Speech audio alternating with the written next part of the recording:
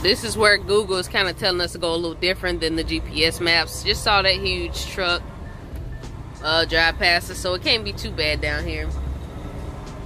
But it's like they still trying to make us U-turn and go all around. Google saying we got 17 more miles, and this one's saying we got 28 more miles. But we just keeping all eyes on deck, just making sure we don't see nothing crazy like bridge 12.8 height, you know, something like that. We should be fine though. Yep, and there's another 18. I love, like, whenever we drive somewhere and it feels kind of sus, I love when we see other 13.6 trucks, you know, coming from the opposite direction, because that lets you know, okay, maybe it's not that bad, or going in the same direction. Now, of course, you don't want to just follow them blindly,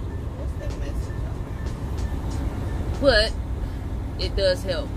Just fleet message about winter.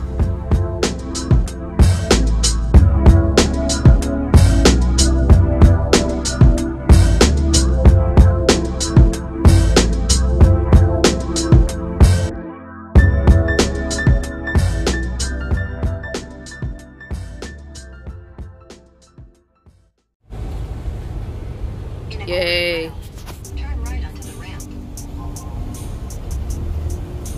Y'all see it.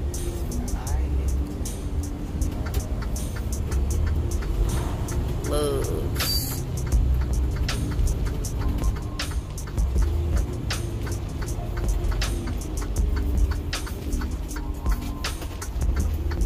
Plenty of spaces to park. This may be where we camp out for the weekend, y'all.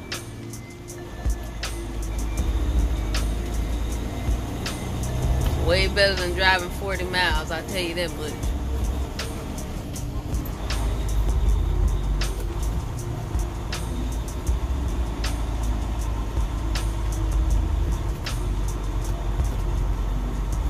Is this all blindside park? I guess you'll have to turn around if you was in tractor trailer. I mean, we don't mind blindside parking in this thing. I'm just saying, like, in our tractor trailer days, Carla would U-turn in any situation to avoid blindside parking. It'd be some of the tightest spaces within the parking lot that she would like zip around so she don't have to do the blindside parking. You want to try to park close to the truck stop so we can be close to the bathroom or showers? This probably straight. Yep, right in the middle.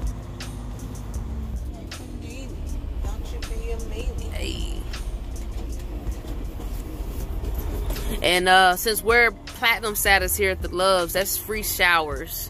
So we're in a perfect spot. We can literally get a shower every night and go to sleep fresh and clean. And we need to do our laundry, so that's another good thing. I wonder if they have a Walmart nearby so we can get stuff for Carla's Sunday dinner if she's still gonna make it.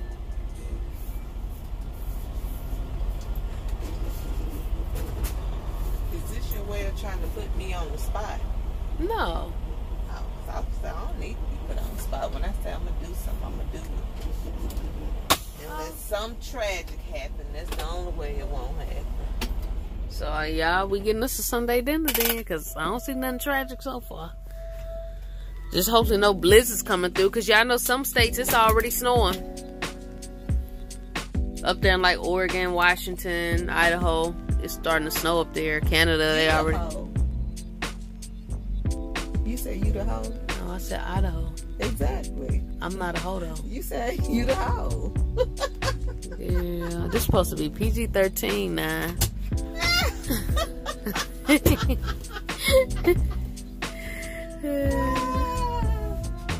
What's that he driving? He can get in one of these spots. Must be some specialized freight. I don't know. That's right, mister. Yeah, he did the same thing. That's how he turned around so he wouldn't have to do blindside. So if you're new to tractor trailer, avoid blindside parking at all, as much as you can. Like, that should be the least you do. I think some folks just be showing out, like. And then when they know how to do it, it be dope. I know. But don't try to show out and then really fuck you. Man, I done seen some stand up like looking, like they'll be standing up. I be like, he's showing up. Sit down, right? But he probably been doing it for a long time.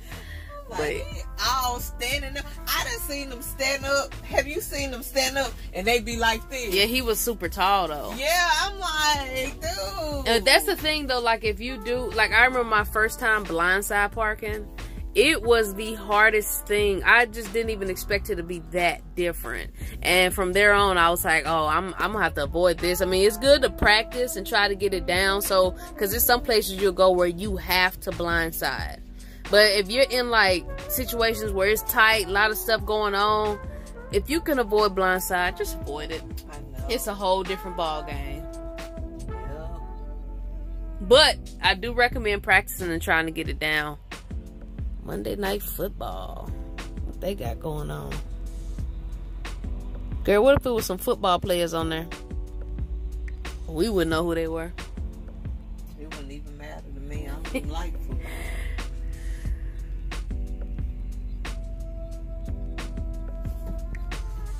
Backing down to watch football. You recording me? Back in the day, when I was married, I only watched football just to look at the men in the pants, in the uniform. I'd be like, he look nice. Definitely wasn't following what was what. I would try to ask questions, but I was lost. He got a little get up, don't he? Who, him? That's why some people who become truckers, you can never go back to like that world where you had to dress fancy and wake up in the morning, get your coffee, and, you know, be in a professional environment. Because Carla, last night she was working in her pajamas. Yep.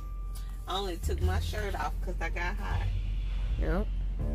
I was trying to see, is that a female? It looks like a female. Yeah, it's a female. It's a man and a woman. Yeah. Yep. What they in there? Oh, they getting Hardee's or Carl Juniors. It's time to make breakfast.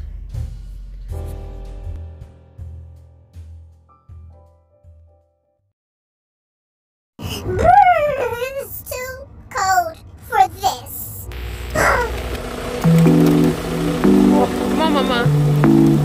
Let's go outside. I know it's cold out here, ain't it? Cold out here, ain't it?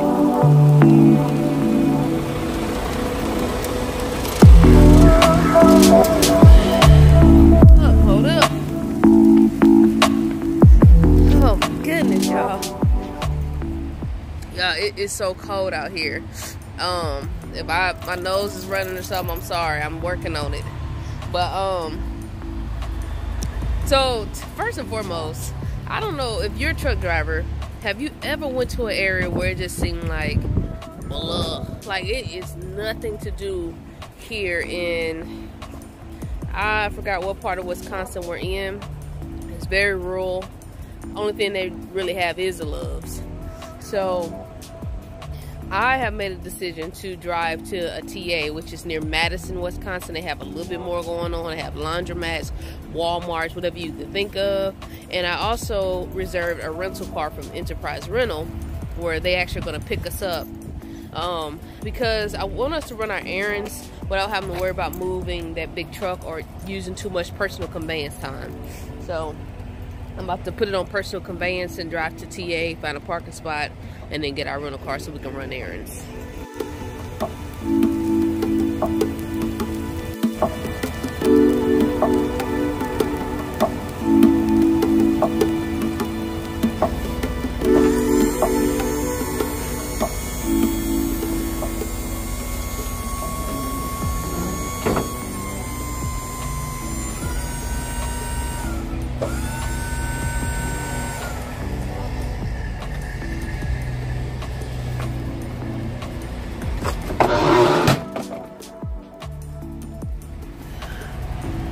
Really need to put on some gloves.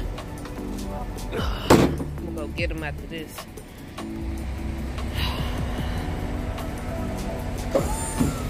Then you hit it up.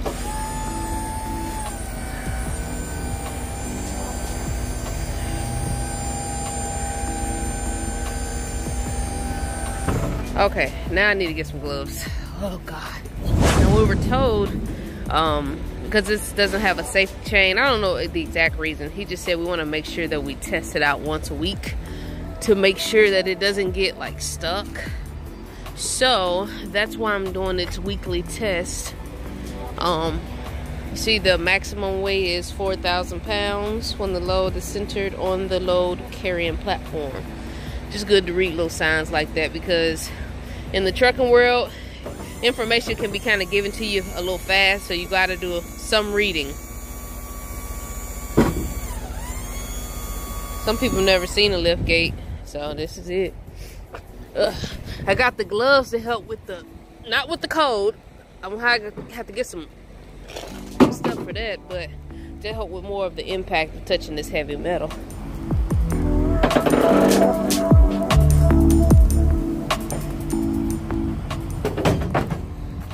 It's heavier than I thought. I had to lift with both hands, and I had to use my legs to lift up, because if you use your back, you can mess yourself up. And see, that's what it looks like. Let's go ahead and put it back up the rest of the way. Wrong way.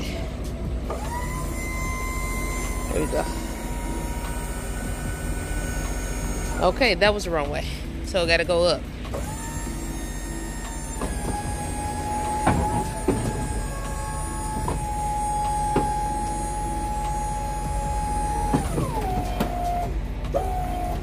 Alright.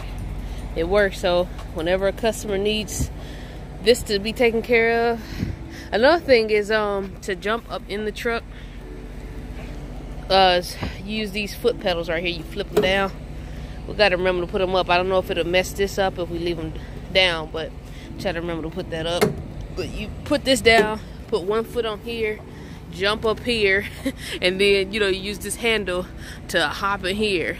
But it's really challenging, because I think about some people who may have, like, you know, challenges with their legs or knees or something, because sometimes this is a really high jump. So I know some trucks have ladders and some trucks don't. So I don't know, it's something to think about too. And you know, you do have to lift some weight. You do have to use pallet jacks, dollies, depending on what you're doing. So yeah, unless you choose a load that doesn't require that. So, but one more thing that you actually could probably do to kind of help is, say if you had the lift gate midway. I found myself doing it on the previous truck midway. You can actually use it like steps. So once you set it in place, you're not allowed to ride it up, but once you set it in place, you jump on the lift gate and jump up, and then you have a remote to lift it the rest of the way up. So I don't know.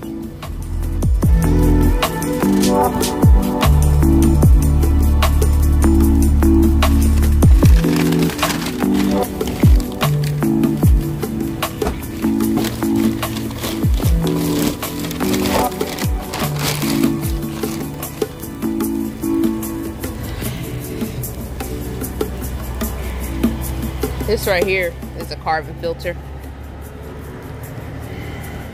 It gets rid of like metals, bacteria, bad taste, bad odors. Just look it up. It gets rid of a lot of stuff. We got it from Walmart for, I think, like about $20, I'll say. And this is what we use to shield us with the non-potable water. I have not been able to bring myself to actually drink it or like officially cook with it, like put it in like a pot and boil it. I just mainly wash our hands with it. We do brush our teeth, but it's supposed to be good to use it, you know, for all that stuff. We had another fancy filter on the previous truck, but it didn't come with this one. So the reason why I made the decision to put this in the video is because we had some comments from people who were kind of concerned, like, oh no, that's non-potable water, even though I put the filter in the video. And because they were, for lack of a better word, dumb enough to think that we would use non-potable water without a filter, I was hoping maybe there's not other people out there who would you know, use this water without putting some type of protection over it. So if you do use this water, if you get out in this world and you use this water, you have to use a filter. So yeah.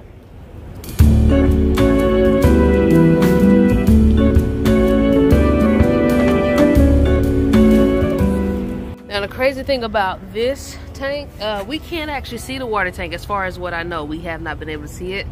So the way I know that it's full is that it's going to start running out here. So once it starts running out here, that's how I know the water is full. And we've used a lot of water, so it's probably going to take a little minute for it to fill up. Now if someone has a truck like this and they know a way that I can actually see the water tank, please let me know where to look, because it's not in here, this door, or the other door. Matter of fact, it's out of this door. We just got our inverter. Hey Carla! Hey girl! You can see the inside from out here. Where you at, girl? Hey girl! Alright, I see you, honey. Got a little box here. Some fuses. Oh, there it is. It's full. Alright, let me turn it off.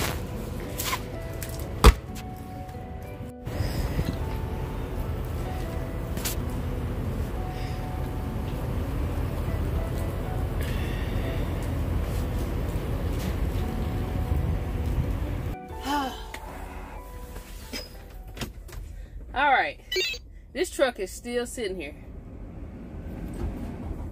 So I mean, I'm gonna have to reverse to get out of this line. When you're in the fuel line, please be considerate. Reverse out. So we can head to this TA. Turn on my hazards. Oh, this truck, when we reverse, it makes a beeping noise. Say beep, beep, beep. Never had a truck to do that. So our first time hearing it. I wouldn't have wanted on the 18-wheeler because sometimes it takes you so long to back into your spot. I could drive out this one. Yeah. It'd be embarrassing. You would wake everybody up. Set it on the ground and they could have set it right there in the trash can. Alright, let's head out.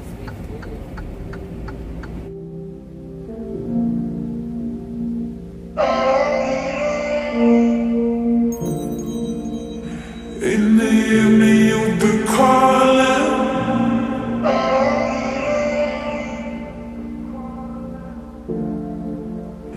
In the evening you'll be calling.